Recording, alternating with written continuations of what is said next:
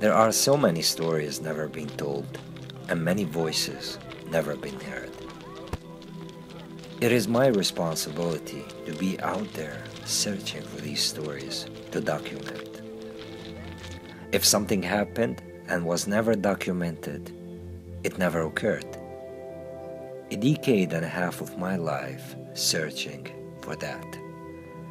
Actually, when I'm telling their stories, I'm going through the story of my life. They are part of my life as I am part of theirs.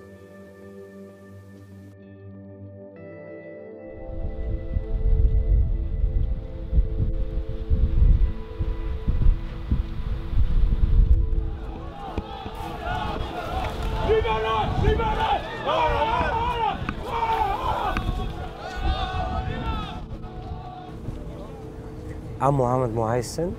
I'm the Associated Press Chief Photographer for the Middle East, Afghanistan, and Pakistan. Time flies. It's been already a year ago since we went to document the refugee crisis across Europe. Begun from Lesbos to the Balkans to West Europe, Austria, Slovenia, Germany, etc. Thousands and thousands of people fled their homes, looking for new homes, for safe places, from Syria, from Afghanistan, from Iraq, and many other countries.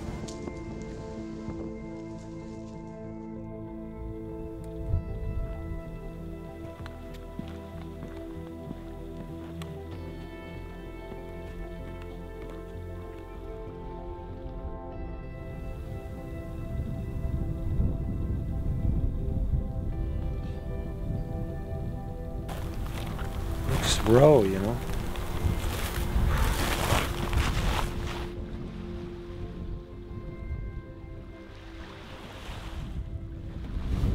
Life vest jackets all over the road and stuff. So it's like the trail where all of the refugees walk along to reach the registration center and then to the port of Mytilene.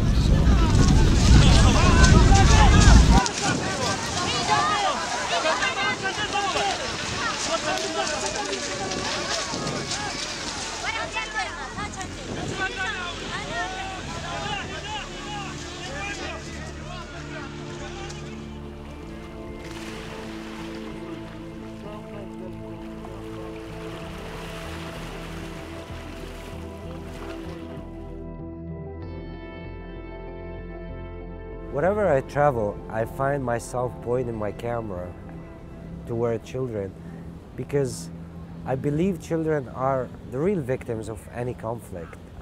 Children can't choose. They don't choose where to born, what to live, or the circumstances around them.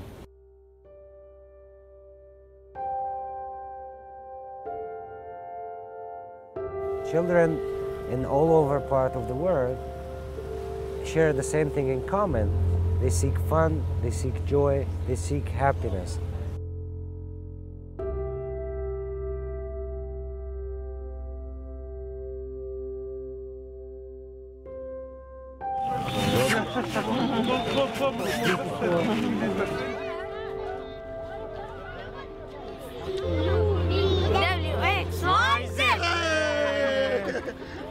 بعرف عشان تركيا بعرف.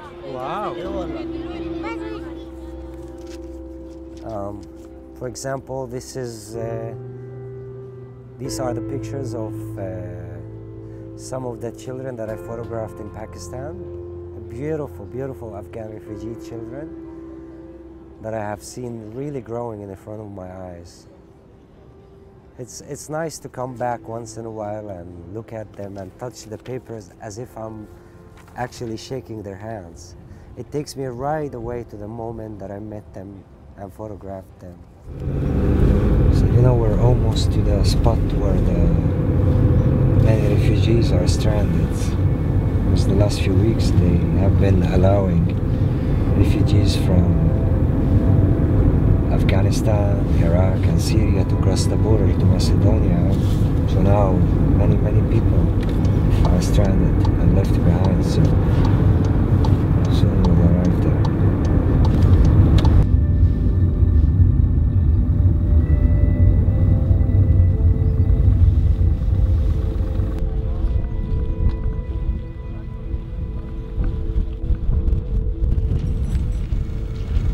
You know, we don't just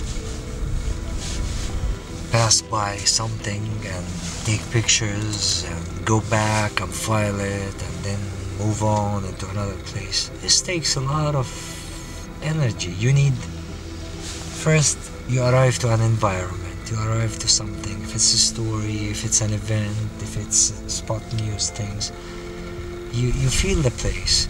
You identify yourself without even talking. It's respect.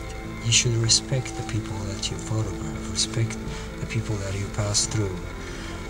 And these people, believe me, they can smell, they can tell if you're a friend or you're a threat.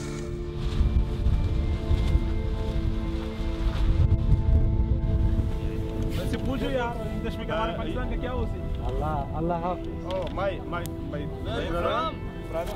Come here.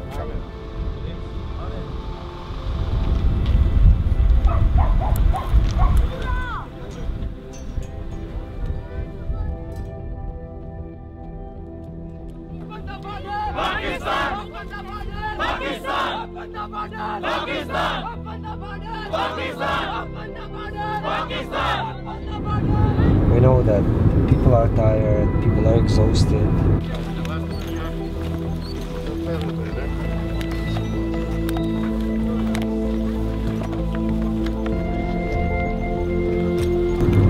People are frustrated.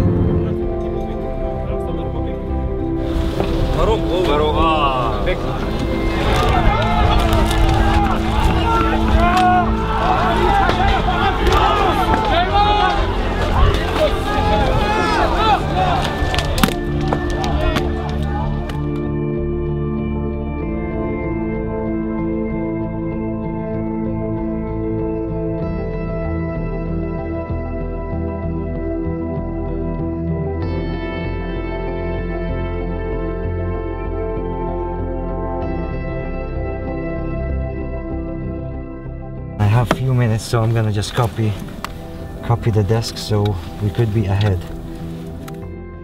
The eyes could never lie. It's the door to the soul, especially children. I mean, a child could never lie, could never hide anything, and through their eyes I wanted to focus straight in their eyes and let the world see what these children have seen, you know? And that's the gate. This is Zahra Mahmoud, a 5-year-old Syrian refugee who's now lived with her family in an informal tented settlement in Jordan. Beautiful girl, very quiet, very smart. When I asked her, what would you like me to bring you? The only thing that came into her mind is hair ties. She wanted simply hair ties with some Mickey Mouse figures and stuff on it. I'm so tired, so excited. Full of emotions too. It was such a morning. We just crossed the Greek border heading to Macedonia, and hopefully we can find the car very soon. We have to make it to the border before the sunset where the refugees cross.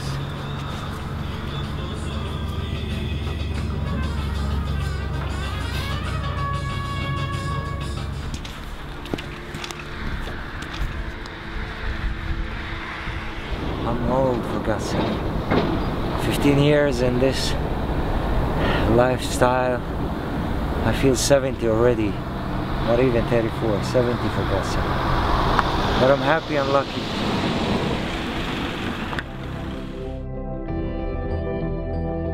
It's like 2 hours, 4 plus 1.5.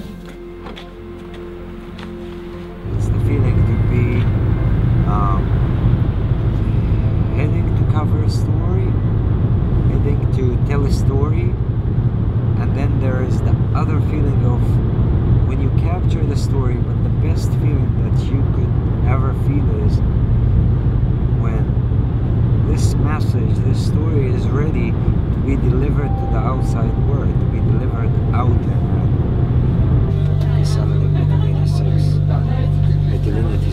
Seven flights.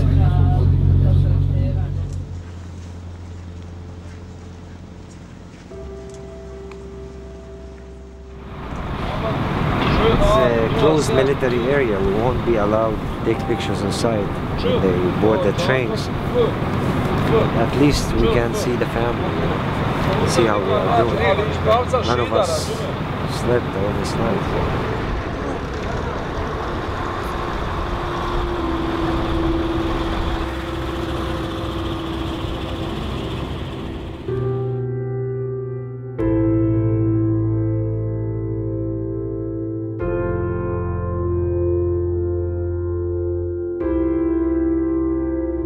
It's a process.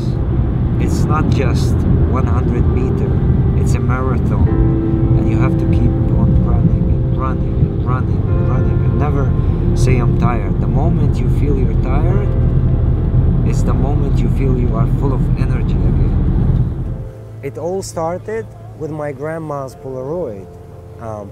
That magical box that when you press the bottom, a piece of paper comes out and it has the scene, the moment, the exact moment that makes you live it again and again and again. I heard it's the first time that the Times and the Guardian published the same front page.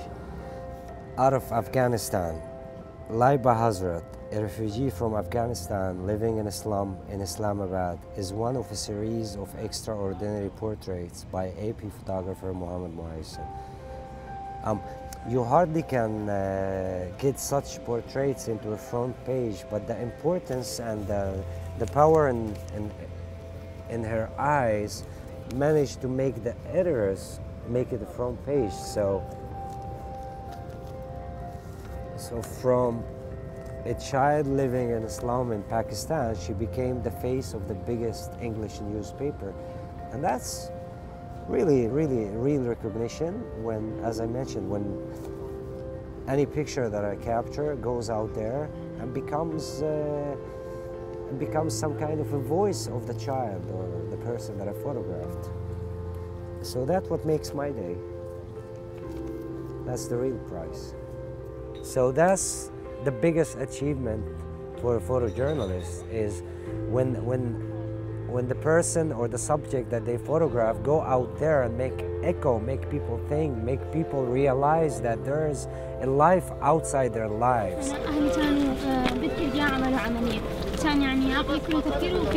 What keeps me going is believing in what I do, believing of the importance of what we do as photojournalists. We're there to tell the stories.